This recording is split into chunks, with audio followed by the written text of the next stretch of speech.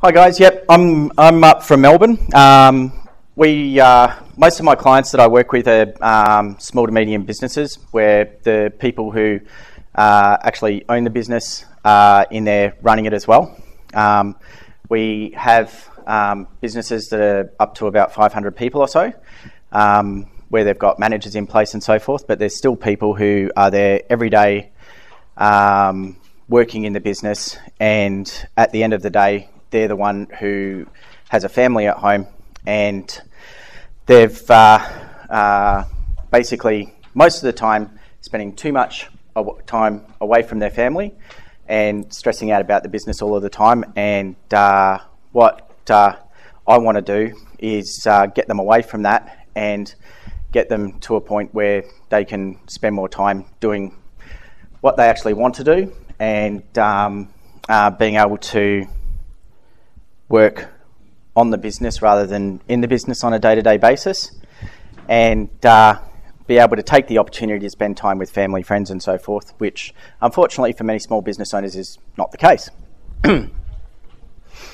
And so basically what happens, you have a new client who comes in, they've got a website that's sort of crap and not doing anything really good for them, or they're wanting to take their business or their idea online.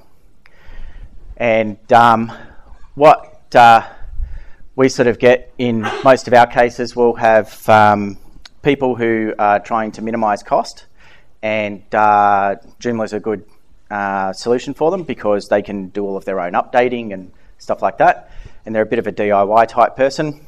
So once the website's built, a lot of the time they try and do everything by themselves, and because their expertise is doing something else, they don't end up getting as much out of the website and their online presence as they should be able to.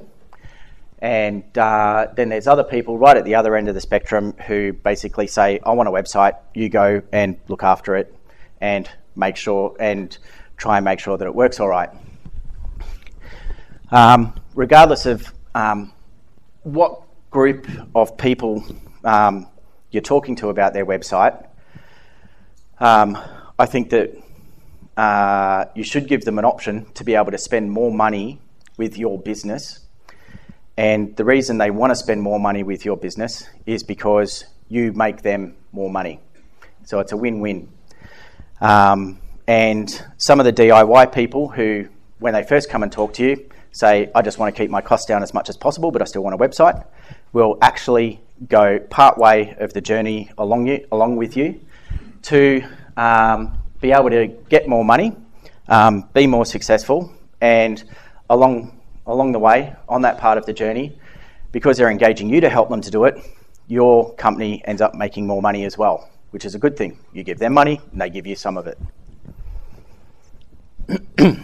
Now, what I'm going to cover today is the why, how, and what you can do to be able to do this with your clients.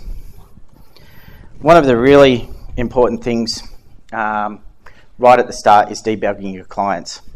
And the debugging of your clients is not just working out what they want on their website and what their website can do, getting functionality, working out what extensions it is, and doing up a nice pretty wireframe and putting it online.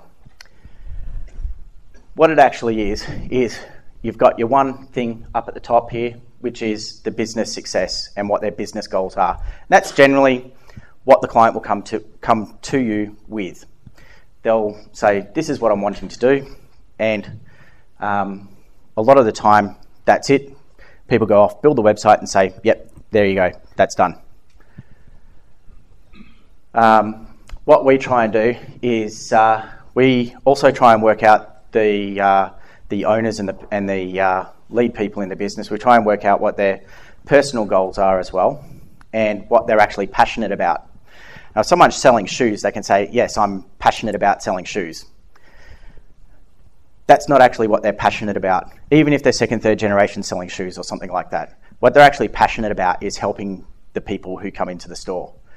And a lot of people will have a similar type of thing where, what are you actually passionate about with what you're doing? And what it is engaging with other people and helping other people. And that's a very common thing, but but most people don't actually realise that that's what they're actually after. And that's where you can get to a real ultimate goal. And the ultimate goal for people might be, well, I'm actually really passionate about helping kids who are underprivileged. And so they're working every day in a shoe store. They realise that, I'm not actually passionate about shoes themselves. I'm passionate about helping people that are looking after shoes. I want to also help out underprivileged children. So what they can do, and what we set up as one of their goals, is that they've got time and a number of processes to put in place where they can not only help people more with the shoes, and it doesn't matter what subject it is, but they can help people more with the shoes and what they're doing and selecting that type of thing. And it's a dull subject.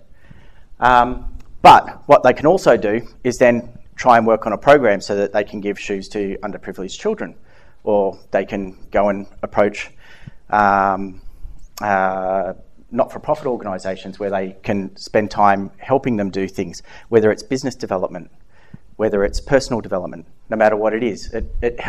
We set that in place outside of their website and say, what we're going to do with your website is build your expertise and give you an outreach through your online solutions to be able to start pursuing that side of your life as well, which will make them feel good inside, make them happy, and give some personal fulfillment.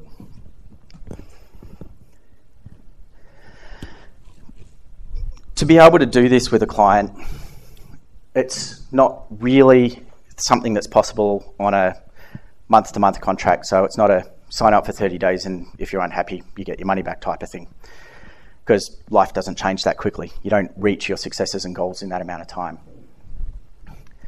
And what you'll find, in the same way that you do with an SEO campaign, you start off here at the start, you move your way across, and generally you don't see any results in the first couple of months. And then all of a sudden it starts going up. So if you've worked out everything correctly with your client at the start and debugged them and worked out what their goals are for their business personally, everything else like that, you should see, within 4, 5, 6 months, they'll start seeing that they're getting closer to those goals, and that their partnership with you is getting stronger and they rely on you more.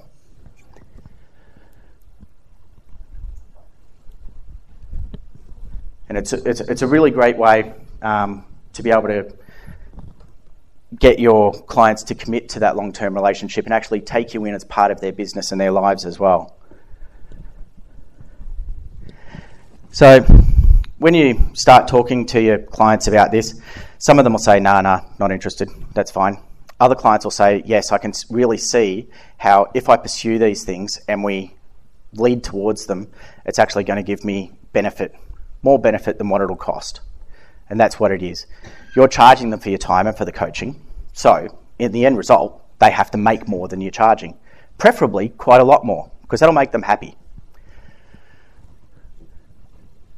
One of the things, once they've said, yes, we're going to do this, one of the most important things is that there's absolute clarity between both the person who's doing it, yourselves, and the client.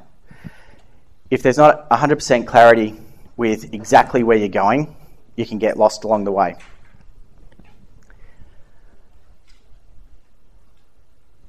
Because it's a long-term relationship that you're having with your client, and you've worked out what their end goals are, as well as the course to get there, you have to have a bit more of an open view from just the immediate market that the client's operating in, but also what their future market's going to be. The example from before was a future market where they're going out and they're working for not-for-profits and for kids, and how they can leverage that to be able to promote their business as well. Because everyone wants to buy stuff and work with people who are doing good things in the community. So not only are they feeling good, we're then promoting that back into the business, and people are saying, well, these are good people because they're doing this type of thing, therefore we'll go and buy from these people instead of the people over here who don't do any of that type of thing. So we're leveraging off every part in the map there. One of the very important things when you're working with your clients and also with yourselves online and so forth is packaging up all of the products and services, and also packaging up the client as a personal product to be able to then support the business, which is really good if they're going out and doing stuff in the community and supporting not-for-profits and so forth. Once you've got that all packaged up, it makes it a lot easier to sell and measure. And with the measuring, you've got to get relevant, quantifiable, and measure key performance indicators and goals. Because if you're not measuring it and you can't see where you're getting there, and you can't see whether you're being successful in doing it, then the client won't engage you for a long point in time and won't be as happy. So what you have to do is to get those measurements in place and make sure that you can see what you're doing each month and what's being successful and what's not being successful. Because everything in life is based around relationships. You've got your relationship with your client that you're developing all the time, but you've also got the relationships that they're going to build with their clients and have a strategy in place where they can keep growing that relationship with their clients, and whether that be through email marketing, promotions, speaking about what they are doing to help other people and so forth. They've got to keep pushing that. And you've also got the acquisition strategy. Then once you've worked out all this type of thing, you develop a program of tasks and schedules to get done on a monthly basis. And I'd say with my clients that you meet every month and you catch up on what you've done, what you haven't done. One of the things is sending out newsletters to grow your client relationships. If they're going to send out a newsletter once a month, or they're going to send out a newsletter every 2 weeks, you put it into the tasks and the schedules.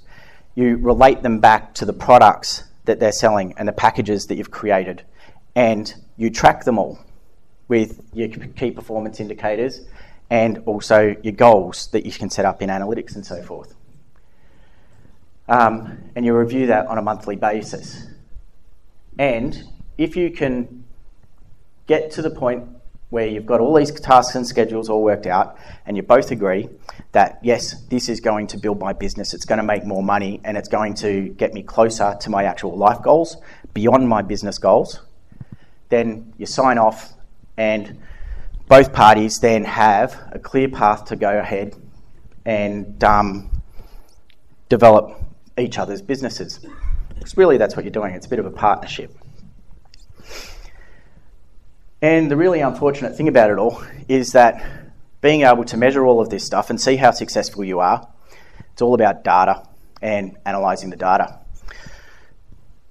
Because if you don't do the measurements and you don't see whether you're being successful, you can't see where to improve, and you can't see and you can't convey to your client that paying you extra money is giving them extra money and building their business.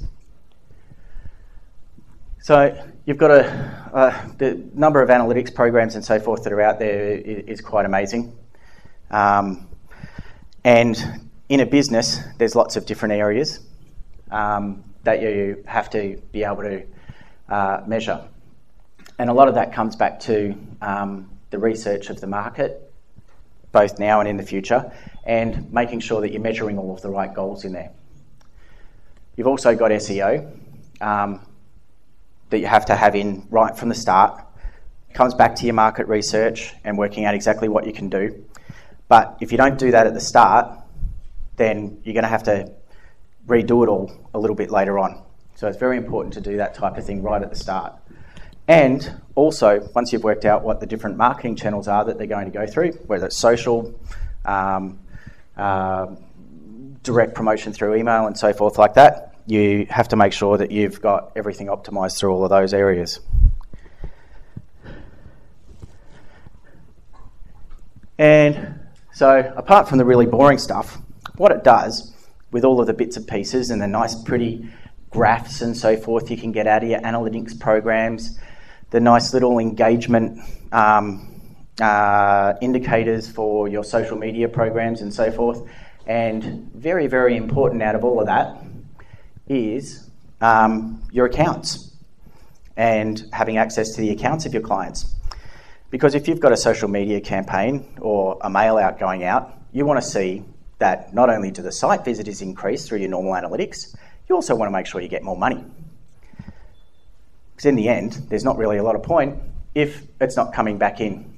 And so what we do is we get all the data together, we connect all the dots between them so that we can see what's working and what's not working. And we compare to the program and the tasks that we set up at the start, and whether what tasks and bits in the program are working or not working, and then we improve it. And then we do the same thing again and again and again.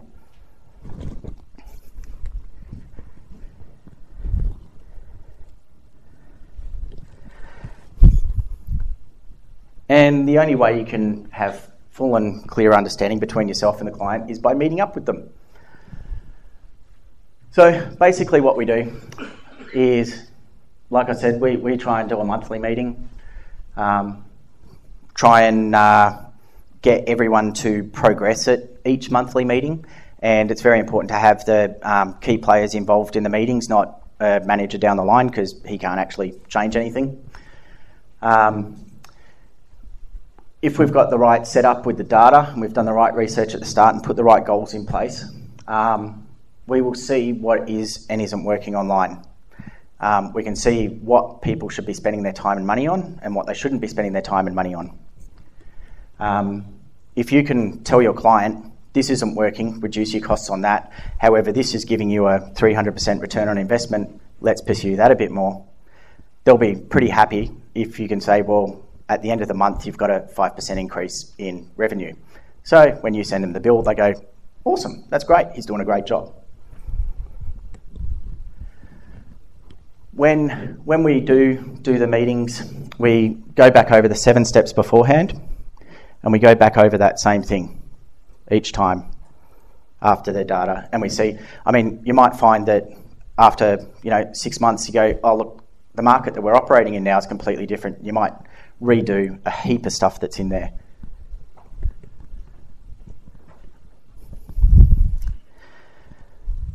Okay, on to the how. There's certain tools of the trade. What we do, because we're building pretty much all of our websites in Joomla, is we try and keep everything as native to Joomla as possible. The reason being is that if we keep everything within Joomla, a lot of the extensions and plugins and everything else like that will already be feeding in data to Joomla and will allow integration of a lot of the data that's in there. Sometimes we have to go outside Joomla itself and use third-party tools, but when we do that, we do try and keep it to open source, so if there is a requirement for customizations, we can do it. And if we can't even get that, well, then we make sure that we've got nice open APIs, so then we can at least pull the main data that we need out of it so that the clients can see what is and isn't working. Currently with our clients, we're sort of using MyJoShop, which is a basically open cart in Joomla. It's a nice e-commerce package and actually has all the functionality that's required for brick and mortar type stores. Goes well beyond your basics of just selling stuff online. With that, we also use MyJoseph, which is a search engine optimization plugin that has a whole heap of functionalities to optimize a website as far as SEO is concerned. And then there's MyJoAnalytics, which is open analytics within Joomla, which is a bit like Google Analytics, but Google Analytics at the moment seems to be suffering a fair bit by not actually collecting data. I think on average there's about 20 to 25% of a website's traffic that doesn't get reported, which is a bit of an issue. And it goes up and down from month to month. And one of the good things about MyJoAnalytics is that because it's from the same company that does the shop and so forth, it automatically optimizes all of the e-commerce side of things, and all your we also use AC mailing for most of our email stuff off the server. And what you can do is put all your campaign codes and click-through codes and so forth into it, and it'll actually show you the integrated report of how much you sold in your shop, when you sent out your email campaign, how many people clicked through, how many people actually bought the product, and also the path through the website and where people did or didn't actually lead to a conversion.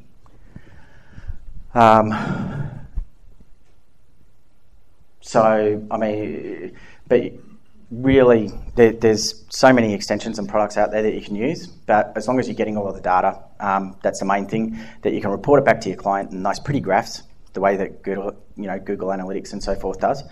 And when you're doing that, you can say, you sent this email that's on our program, you had a spike in sales of that product that was clicked through from that campaign, and your return on investment for that campaign when you spent an hour doing up your email was a 40% spike in sales of that product or that category.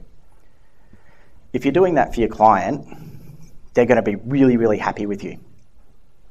Really, really happy, giving them more money, getting them closer towards their life goals, getting them to be able to work on their business instead of in their business on a day-to-day thing.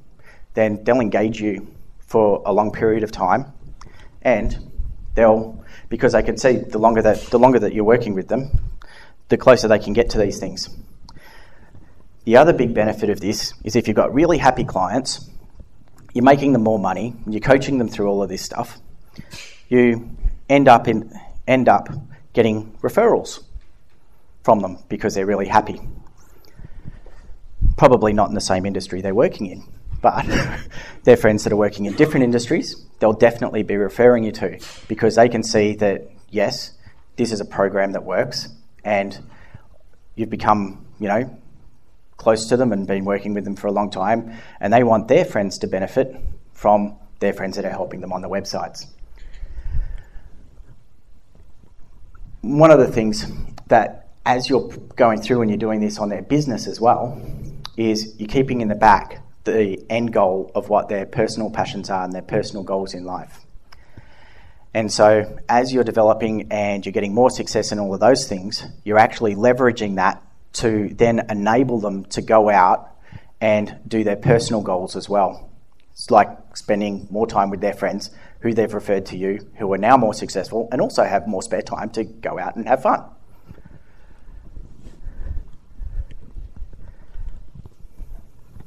And that's about it.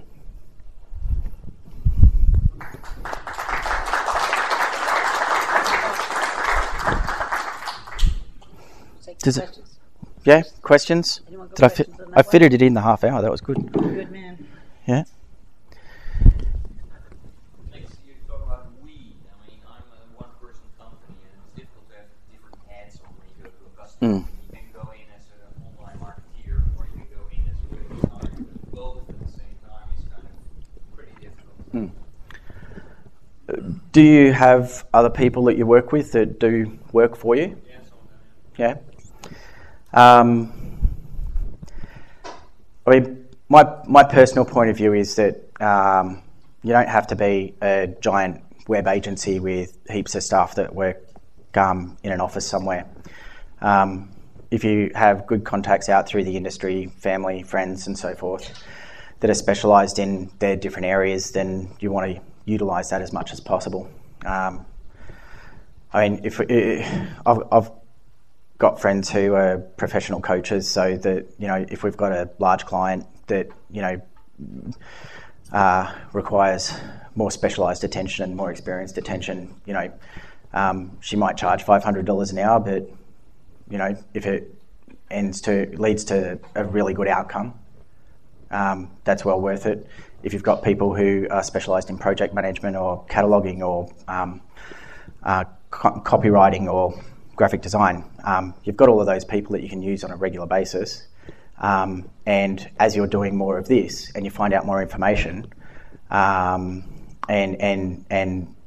client requirements might get wider and larger in scope, going out and using those people is the way to go. And if you've got, and really, because what you're doing is you're building the relationship with the client, not just the client's clients, you're building the relationship with them. So the easiest thing is just say, look, if there's something that you don't know about, or you say, look, I think we can do better with that if I go off and do a little bit of research on it, just say, look, we've identified that this is what we want to do and what we have to do. I'm going to go and do a bit of research and get back to you. Because the initial meeting with the client is seeing if they're what they're interested in, whether it's just a website, whether they want to get some coaching, whether they just want help with, say their newsletters or their social campaigns. And they'll say, look, we can only do 1 hour a week on this, but we realise that it's going to take more than that. So you set up a notification on Twitter feed or something for their account, and it'll pop up on your computer or whoever's computer, and they'll reply for them. And all of a sudden, they don't have to worry about that anymore. And they're looking after their customers in the meantime. And the same thing with your email campaigns or your newsletters and so forth. I've got a client that they send out a newsletter every 3 weeks. Every second one we do for them. So they only have to do something once every 6 weeks, and I'll send them a reminder when the other one comes up, and I'll say, what are we sending a newsletter about? And they say, oh, we've got this product and this product we have to sell. So I just bring up the newsletter template, stick them in there, send it off to them for a proof. They go, yeah, that's fine. It takes them 5 minutes. They're quite happy with that because they don't have to do it. And not everyone wants to spend lots of money every month, but they're quite happy to be helped out if they can see an end benefit. And that's really what it's about. I mean, recommending a client spend an extra $500 a month with you for something when that's not the gain that they're going to get out of it is not a good idea. You want to say, look, how much extra money can we make from doing this? And then from there you say, well, this is how much we should engage with you. Last very quick one. Yeah. Well, Norm had his hand up before. When you get that client, I love when you get that client who has that great thing they do and they want to be at the top of the thing up there, but no one actually buys their thing. How do you deal with that client?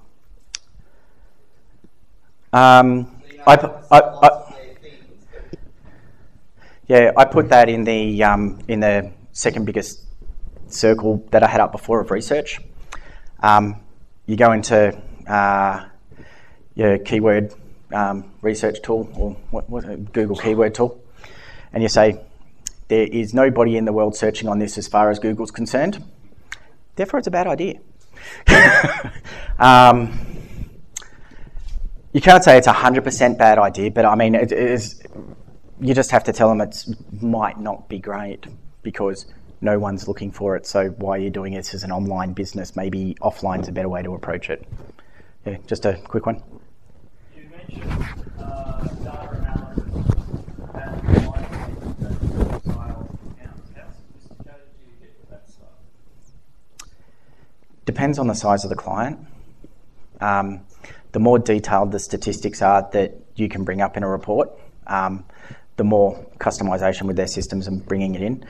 If you can get things that are nicely integrated, like the stuff I was talking about before, you can get a lot of that just straight out. You can go to most of your accounting packages and print off a little graph of daily sales for the month. And you can go, and then you get your graph of when your emails went out, and then you've got your graph of when your traffic is, and you stick 3 or 4 of those things together, and you can go, well, this is good, that's not good. So you're applying simple regression analysis? Yeah. And depending on how broken down you've got your email lists and your social marketing, depends on how far you can break that out, down into market segments and products and so forth. You can go forever with data analysis.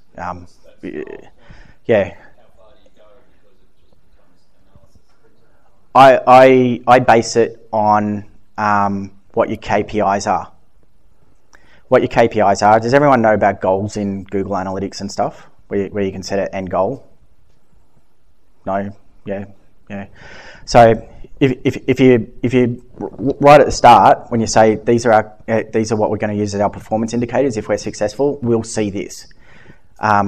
When we've got a conversion, whether it's a sign up for a newsletter or whether it's a subscription to a mailing or whether it's buying a product and getting to the checkout screen, they're all goals that you set up. And so if you've got those goals in there, if you move back from there, you can always drill backwards and take it as far as you want.